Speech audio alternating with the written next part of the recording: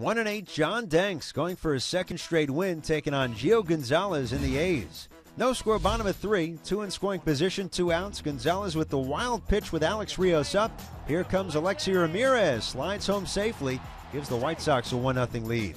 Top of the 4th, 1 out. Josh Willingham serves this one into left.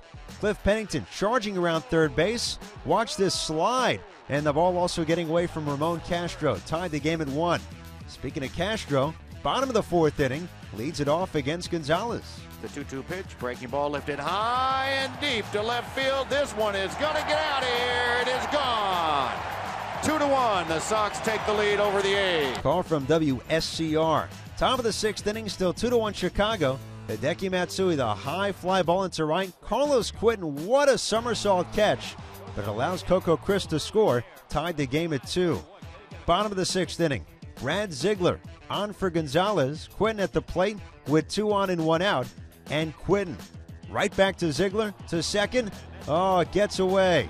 It allows Brent Lillibridge to score. 3-2 White Sox. Top of the 8th inning, same score, 1 out. Coco Crisp looking for career hit number 1,000 against Danks. Through the signs, Castro and the 0-2, a swing and a high fly ball deep left field, going back Lillibridge to the track, to the fence. He leaps and makes the catch at the wall. He took away a home run with a leaping catch. Did Lillibridge right in front of the picture of Errol Baines. Call from WSCR and Danks. Tip of the cap. Pitchers love that. He went 7 2/3, allowing 2 runs on 4 hits. He struck out 4.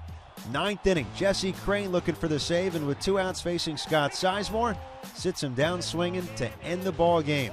White Sox win at 3-2. Danks gets the win. He's 2-0 over his last 2 starts. He was 0-8 over his first 11 starts. Crane picks up his first save. The A's really struggling. They've lost 11 of 12.